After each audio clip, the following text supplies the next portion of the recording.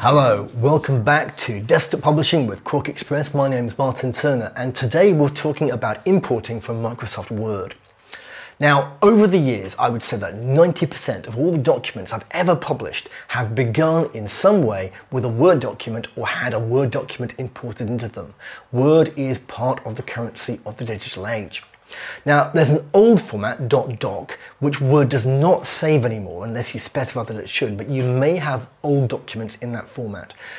QuarkXPress currently imports .docx, that's the standard Word format, but it will not import .doc. So if you're having problems with this tutorial, check that your documents are .docx. If they're not, just open them in Word or some compatible application and save them as .docx. Let's go to the screen. So what I've got here is just a plain QuarkXPress document, and it's got automatic pages turned on. It's got only the very basic style sheets, and it's got only the very basic colors that come with every document. Well, underneath I've got another document which is in Microsoft Word. I wrote this years ago when I used to work in the health service in the UK, and it's got a couple of features in there. I added today in just a couple of web links so you can see those. I put in a footnote. It's got a few tables. It's got styled text. You can see the title is over here. It's got, of course, Word builds in thousands of its own own style sheets anyway, but we're just using a few here. It's got a picture that looks like pretty low resolution. Fairly standard, I'm afraid, with Word documents, that people paste into them pictures which are far too low resolution and expect you to make something out of them.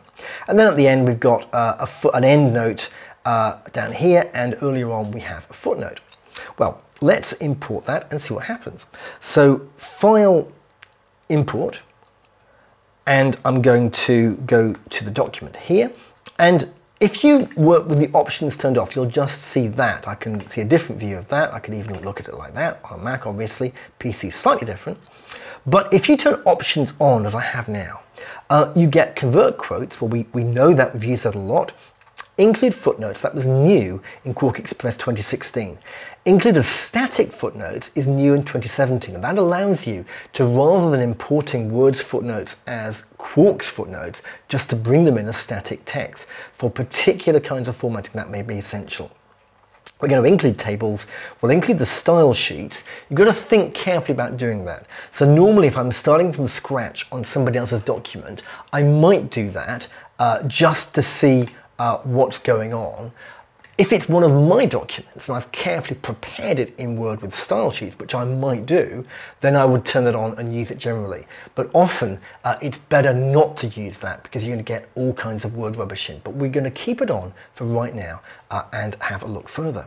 So what else do we have? Well, we've got include hyperlinks over here. Again, been around in QuarkXPress for quite a while, and include inline pictures, which I think came in a couple of years ago. So we're going to do open and see what happens. Now the first thing always happens is it's going to say, hang on, you've got a normal style sheet in Word, always does, and you've got a normal style sheet in QuarkXPress. Which should I use? You can choose to rename it, you can use to auto-rename, particularly useful if you're going to do it for everything. You can use the new style sheet, you can use the existing one. Let's use the new one for now, though we're going to come back to that in a minute. Well, what have we got? The first thing you'll see is it's imported all these different style sheets. It's done paragraph style sheets, and it's also done character style sheets. And if I now click on the title one and just edit that, you'll see that it's correctly associated title character with the style sheet of the paragraph. Now, if your organization or the organization you're designing for uses a structured approach to Word, this can be very helpful. If people just do ad hoc things, then you're probably going to want to discard those style sheets sooner or later. Well, what else have we got? Here I've got some hyperlinks. Now, if I go to my window hyperlinks panel, I'll see what there is. And you'll see that it's brought them in correctly, it's hyperlinked them correctly. And if I just edit that, it hasn't given them a name. So I can now give that a name. I'll call it my website. And that will now appear. I can do the same thing for my email. Now, one of the things I really hate about Word and its formatting is that it always gives this unpleasant color blue to anything it thinks looks like a web address. So let's go to that and see what it is. So, okay, it's normal style sheet, see that, but it's got a character style of hyperlink. Let's go there, and we're going to turn off the underline, and we're going to turn off the blue. Entirely unnecessary. What's happening now?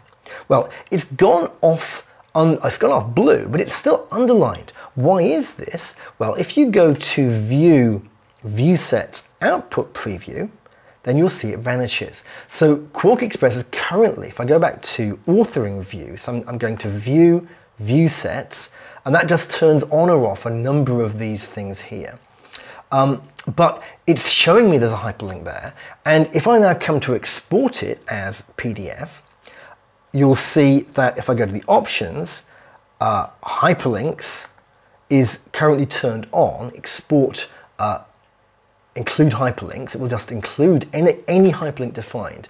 But when it does export it, it will not include that unpleasant blue line. So let me just go, hang on, got caught there. Go back to output preview. That's what I'm going to see. For now, it's just going to show me what's there for me to help see the hyperlink. So, okay, what else have we got here? Now, I've got some tables here, and you'll see that this table has come in. It's now anchored as a text table. So let me just click on the item tool, and you'll see that is moving correctly as a text table, as it would. I can't move it out. I could, of course, cut it and then paste it again. But for now, it's just a text. So it's moving anchored in the text, as we saw the other week. What about my style sheets? Well, it's brought in correctly that it's bold, but it's not given that a separate style sheet. So we might want to go back with find and replace later on and change those if we want to. Okay, what's happening here? I've got a subtitle with a subtitle character.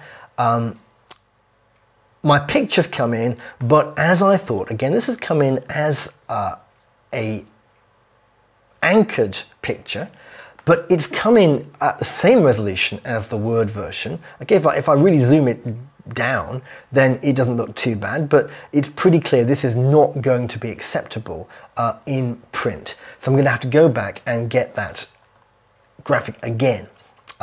All too common with Word, people copy things from all over the place, and the resolution is too low. Of course, this is actually a graphic which I developed, but when people put graphics in with Word, it's always worth just checking that the graphic is actually their copyright, because Word users are inveterate plagiarizers, I'm afraid to say, and you see all kinds of things coming in. Sometimes it's clip art. You really do not want to see clip art in a finished document, and sometimes it's just stolen, or should we say borrowed, from somebody else's work. You do not want to have that in a published document. So, okay, almost there. What else have we got? So I've got a footnote here, and as you can see, this has come across as a proper QuarkXPress footnote. Let's just go and look at footnotes, endnotes. That should be incorrectly. Yeah, you'll see that's a footnote correctly. And the endnote has come out the same way. Now, normally that's what you want, but as we saw in the options, sometimes you want it just as static text, then you can play with it. Well, what is there else to look at in this document? For now, nothing really. That's fairly simple. That's most of the options. Now, let's just delete this and start again. You might say, well, why are you doing that? Well, the answer is that I'm afraid very often people will give you a document in Word and then they will come back a couple of weeks later and say, I've entirely rewritten the document. You can just import it, can't you? And you're left to start again. Well, not quite. If you've used the style sheets which come with it, you can pull that document back in and it will ready self-format. So let's do that. We're going to do, again, File, Import. And I haven't actually changed this, but it makes no difference. And again, I'm leaving Include Style Sheets on here. And what I'm now going to do is I'm going to repeat for all conflicts. I'm going to use existing. And what will now have happened is it will not have brought in Word style sheets, it'll have kept Quark. So let me just do that again. But this time I'm going to go to the title and I'm going to change that to Frutiger, which is in fact the correct font for this particular document. We'll make that Frutiger Ultra Black. And I'm going to change the normal style sheet to Frutiger. And we'll make that Frutiger Roman. I'm going to delete that, and actually I'm not going to delete it, I'm going to change it to the correct one, which is actually Pantone 300, which is the official colour of that organisation. And I'm going to delete that, and that, and change that to Pantone 300. Now, let's import it again and see what happens. So, top 10 frustrations, in it comes, and now I'm going to say use existing for all conflicts. What's happened? Well, as you can see, probably not a very good title choice, but it's retained the style sheet which I put in QuarkXPress rather than re-importing Word's Calibri, which is almost certainly the wrong font. Okay, what else has happened here? Well, you can see it's picked up the correct colour, but it's imported these colours in again. So I didn't actually change it for this style sheet. So what I'm going to do now is I'm just going to delete that one.